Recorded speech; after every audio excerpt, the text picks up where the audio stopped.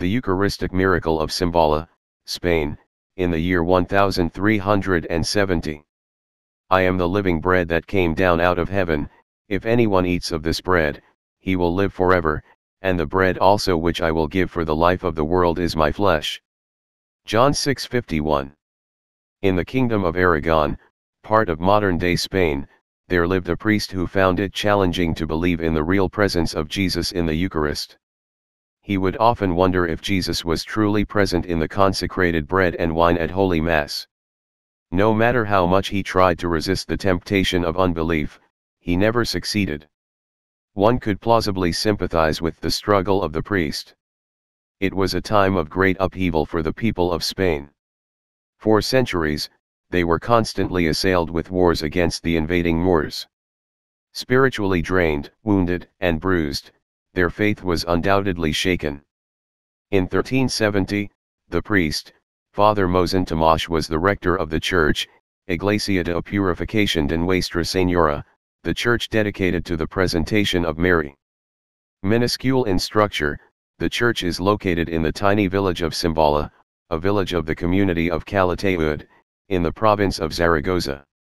As of the 2021 census, it has a small population of 93 individuals. It is in this little village that our Lord Jesus manifested his marvelous wonder to the humble villagers. One Sunday, while celebrating Holy Mass, Fr. Tomàs was once again troubled by doubts concerning Christ's actual presence in the sacrament of the Holy Eucharist. After saying the words of consecration, he was stunned to witness the sacred host transform into real flesh and the sacred blood of our Lord flow from it. The holy blood of our Lord poured onto the corporal, completely soaking it. Filled with deep sorrow and repentance, Father Tomàs began to weep for his lack of faith. The congregation saw that Father Tomàs was very sad and in tears. Looking at the distressed priest, some people came towards the altar. They were terrified to see the sacred host dipped in liquid blood and the corporal soaked in blood.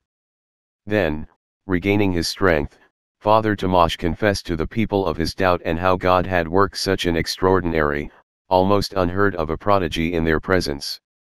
Following the Eucharistic celebration, the relic was taken in a solemn procession and the news of the miracle quickly spread in the nearby towns. Father Tomàs was indeed sincerely grateful to God for helping his unbelief. This incident was so powerful that it not only strengthened his weak faith but also reaffirmed the dogma of the real presence of Jesus in the Eucharist. After this heavenly experience, he retired as a hermit in the monastery of St. Thomas and devoted the rest of his life to prayer and penance. The Bishop of Tarazona, Pedro Pérez Calvillo, placed the host and corporals inside a tabernacle for veneration. In the early days, on the feast of Corpus Christi, the faithful would come from the neighboring parishes with their parish crosses in solemn procession accompanying the relic. The miracle is also called Most Holy Doubtful Mystery or Santissimo Misterio Dubbio. During the reign of King Don Martin, many wars were fought between Aragon and Castile. In 1385, he requested the sacred host be moved to the royal chapel of the Palace of Aljaferia to better preserve it. As a sign of gratitude, the monarch exempted the residents from many taxes and granted them various royal favors and privileges. In 1398, when Sancho Garland was abbot of the monastery of Nuestra Señora de Piedra, monastery of Our Lady of the Stone, the king enriched the monastery with the relic of Holy Doubt along with many other temporal privileges. Since 1370, there have been countless miracles attributed to the sacred relic, including calming a tempest and protection from fires. We recall one such event. On July 5, 1593, the monastery was hit by a storm so great that large hailstones fell from the sky. Father Benito Casado, accompanied by the monks and other people, took the relic in a procession.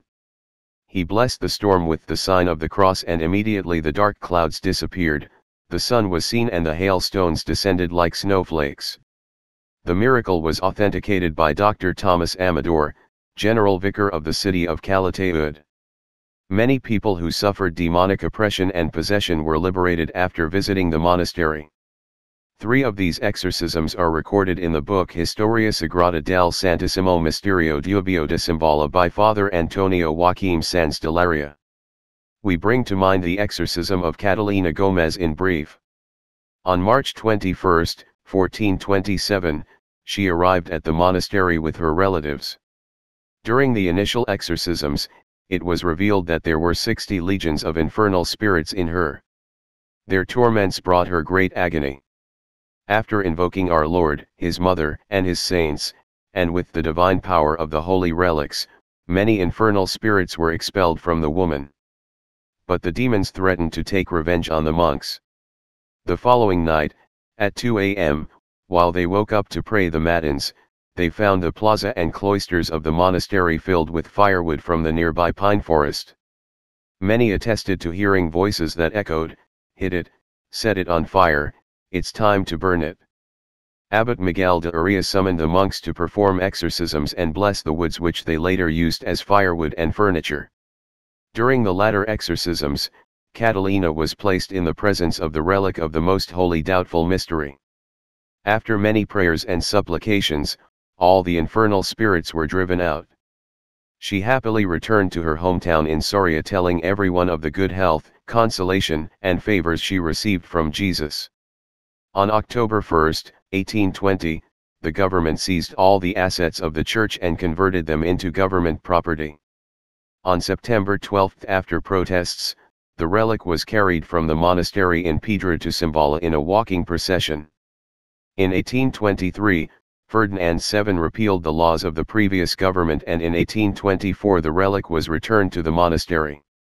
In 1836, by the order of the government, the monastic order was terminated, and on December 5, the relics were transferred to Cimballa, where it lies today.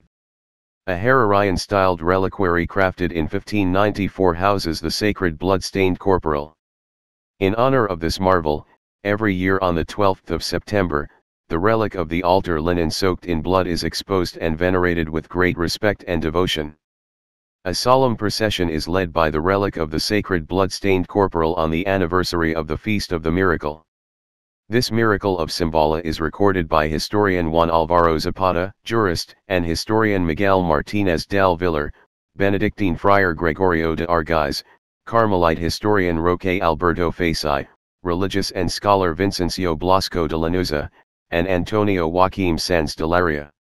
Let us pray that the Eucharistic Lord may inspire us to love the most holy sacrifice of the Mass. Long live Christ the King! If you enjoyed this video, please share it with your friends. I encourage you to donate so that I can make more of these videos. God bless.